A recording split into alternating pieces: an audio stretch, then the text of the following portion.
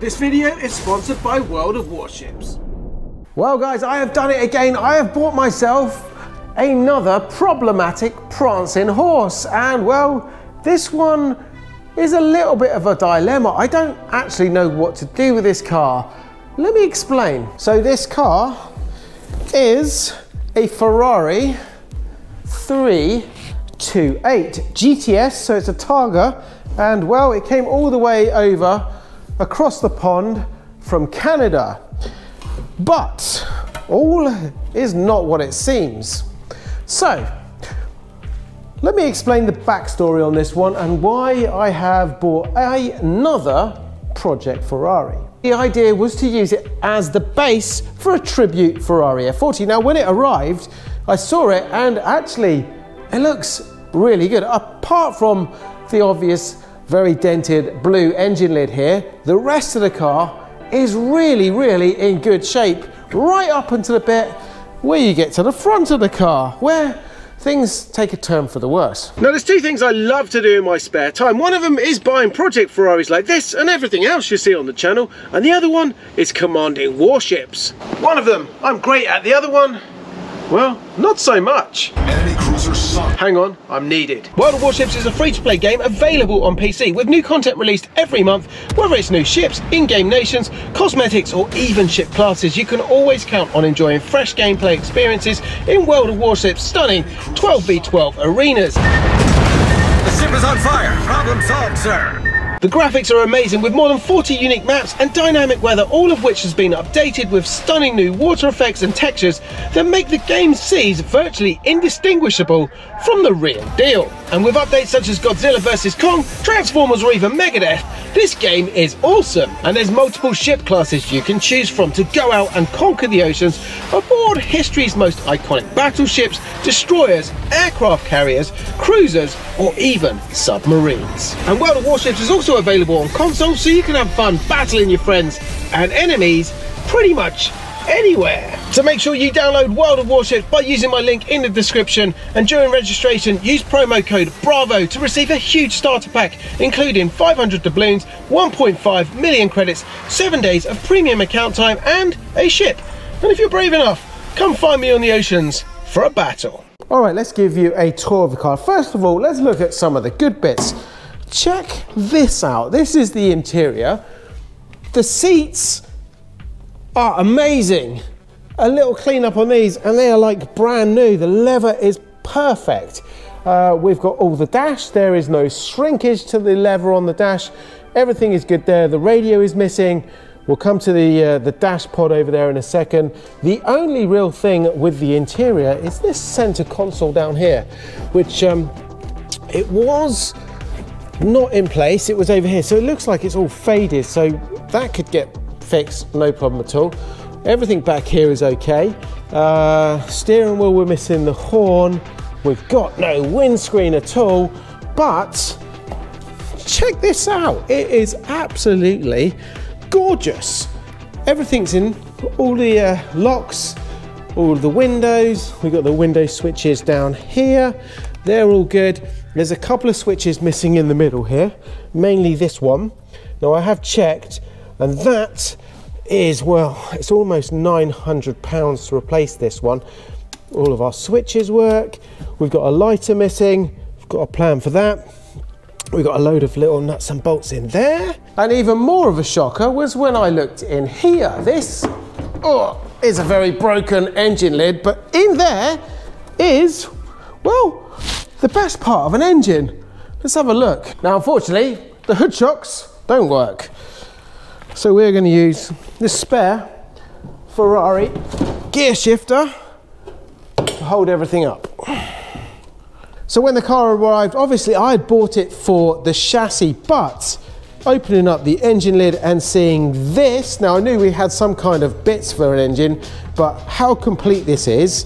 Now we do have problems with it, but I'm going to tell you later on how much I paid for what you see here, this car with the shipping from Canada, and I think you're going to be a bit shocked when I compare that to the rest of the market of cars, 328s that are not crash damaged. Plus, I'm going to tell you how many miles this engine has done, or this whole car has done. Anyway, this is not fully complete. There are a couple of bits that are broken on it. Now, I don't know how much you can see here. Let's see if I can get my my phone light. Unfortunately, I don't have a light here. So you can see the side of the engine block there. The transfer case is, well, it's missing. And if you look here, you can see that, well, the metal is sheared away quite badly in some places. Now, you can actually buy that little kind of sandwiching part in between that and the transfer case that sits here on the end.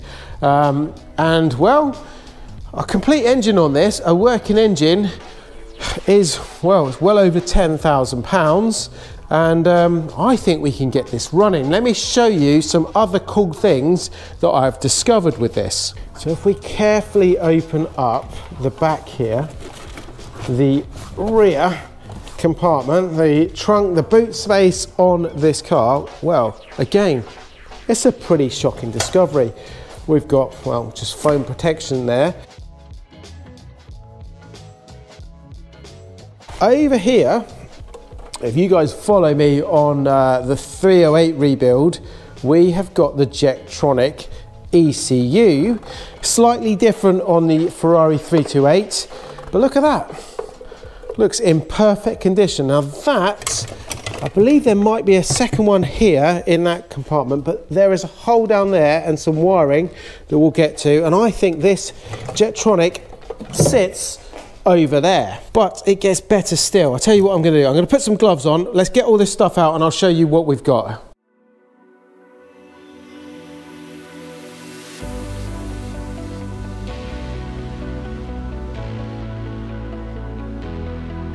All right, so check this out. So we've got all of our fuel lines. We have got spark plug cables. That's not complete, but I've checked those. Apart from one, there is a complete set there. This is the bit that sits over there. Alternator there. It looks in very, very good condition, original. We've got the fuel metering head that sits, again, if you follow the 308 build, it sits here. We can see a bit of cloth there, so it sits there. Then we've got all of those fuel pipes that go to the injectors. So that is just in the boot, but we have also got a big tub of parts that was strapped to the front of this car. We'll talk about this in a second. Let's have a look in here first. Straight away, I can tell you that is obviously the manifold. I don't know which side. I think it's the rear of the car. I'm going to have a quick look over here and see if the other side is on it. So we've got one that sits down there. So we've got a pipe here. And it looks like here, is that the other part of the, yeah, I think we got both manifolds, front and rear, and the side pipe there. Again, if I break this for parts, it's worth good money. Engine mounts, we've got ourselves a starter motor here that has also been sheared off. You can see that. Now this is interesting. Look at this. This is our transfer case. Right on, that's the end of it, with some gears. Now we've obviously got one missing there. Let's put that down there carefully because that looks very expensive. And I don't know what that is. I don't think that's, is that meant to be in there?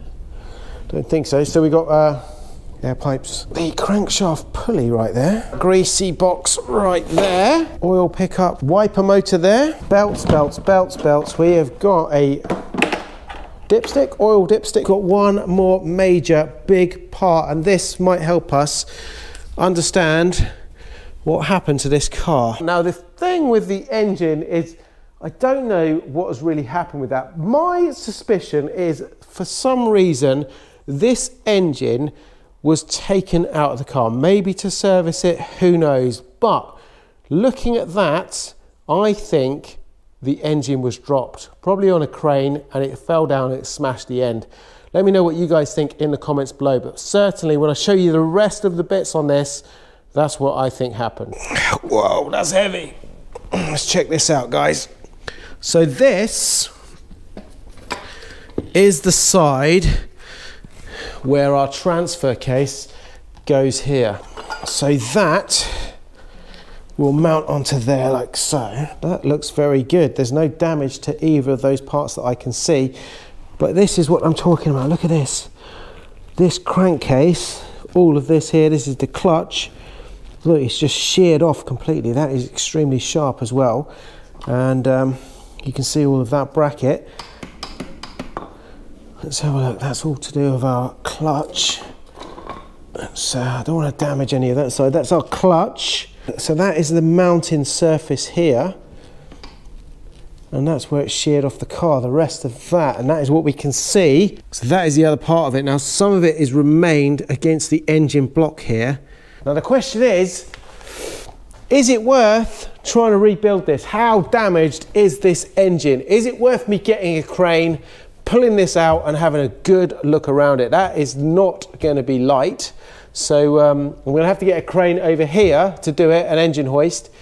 What do you think, guys? From what you've seen, could we rebuild this engine? Before you help me decide what to do with this lovely Ferrari 328 and just how good it is, we should probably also discuss just how bad it is. Okay, so this is all the good stuff, and this is where the good stuff stops. The front of the car here is, well, a little bit mangled, and it gets really bad down there. First of all though, here's a front grille. Probably, well, a few £100 worth, and in very good condition. So we're going to put that down there. So what have we got here? Let's talk about the good and the bad. First of all, everything there is all good. We've got all of our brake system. There's something missing here, connecting those two pipes. We've got a little joiner kind of valve there that's missing. Heater system looks complete. It looks very clean. It's got a bit of dust on it. Here we have all the steering rack. That all looks good. A lot of the mounts and stuff like that from this can be used on an F40. Battery I have put there, that was not with the car. All of the suspension, all of the front wheels, all of the pipe work, all looks really, really good. All of our steering rack here, brake lines, suspension, all of the arms, both sides, really good. You saw the wiper motor, that sits here. Now, obviously, the front wings, the arches, the fenders, they have all been taken off the car. They're missing. All of the damage is on this front frame section. Now, you saw, if you watched the BBI, how delicate Ferrari frames are at the front here. Considering these cars, 150, 200 mile an hour cars, they were not brilliantly made in the 80s. It's all snapped here. The good part of it is everything before here, so all of our anti-roll bar, all of our suspension, all of that is, to me, it looks perfectly straight. There's no damage here backwards. It's all this frame section, which is actually really quite easy to, well, if you could get a car that has been broken, that's had rear end damage, that you could literally weld on, and the rest of it is just a frame. So you would cut it here, you would cut it here and just weld a frame section on. So if anyone's got a frame section, a front section from a Ferrari 328 especially, I'm sure this is probably identical on a Ferrari 308, then drop me a comment below. Now, it's no secret that my absolute ultimate Ferrari is an F40. However, if I had millions in the bank to spare, there is another car that is rarer than the F40, that costs more than the F40, that I would also love to own. Now, Ferrari built 1,311 F40s in total, and if you compare that to the top 5, the LaFerrari, the Enzo, the F50, the F40, and the 288 GTO. The 288 GTO was the rarest of them all, and it's also a lot more expensive than an F40. It also looks quite like one of these. Now, I think you guys know where we are going with this. If we've got to do some bodywork on this car, should we make this 328 into a 288 GTO tribute? Have some fun with it. It's not going to be any kind of BBI level or F40 level build. This is going to be a fun build where we make it look like something that I would really love to, but very unlikely ever going to own. Engine wise, we can have some fun in there too. We can put some big power in there, sell that, offset some engine costs, and build something that looks like this. A black 288 GTO to me looks uber cool, but with prices at over £3 million and only 272 made, I think a tribute that I could use on a daily basis would be a great alternative. Now check this out. The car has obviously had accident damage. This is just like a Volkswagen. Solid. There is no structural damage in the midsection on this one. I love these roofs, they're so simple. Everything got so complicated when we started putting hydraulics and electrics. So that is the roof. And again, look at that, carpet's looking good. That'll clean up lovely. Now, as you saw earlier, we had a battery in the front of the car, and now my idea really was to hook that up and just check some of the electrics on this one. Unfortunately, what we have got here behind the panel is the area where our fuse board would normally sit. Now it is, as you can see, missing, so my idea has fallen rather flat because without the fuse board I can't really test most of this. So let me reveal a bit more about the interior on this car, and the mileage on this car is just 16,922, and from what I can see on the condition of this, that is very likely to be the original mileage on this Ferrari 328. We've got a couple of switches actually here I've just noticed that are missing. They are the window switches on the driver's side that can control both windows. Unfortunately, this driver's window here, as you can see, is down. The passenger one is up, and currently there is no way of me to sort this out. Plus I've got no windscreen, so it's lucky we are inside with this car. I believe that is our water temperature gauge. That's missing. Everything else is all here. It's all original. And well, I did actually buy one. £30, water temperature gauge. That is going to go in there, and that has then completed everything on the front here. We got one more bit in the box here as well. That is this. That is our lighter that is missing. Managed to have that. Had a spare one of those. So the only thing that we have got missing now is the switch that goes in there, and a radio, and obviously the fuse board, and well, a windscreen, and then the interior is complete. Oh, and the two switches that go in the door here. So not bad. Oh, and a horn. So a few things. Yeah, I wonder if this key works on that. Look at that, guys.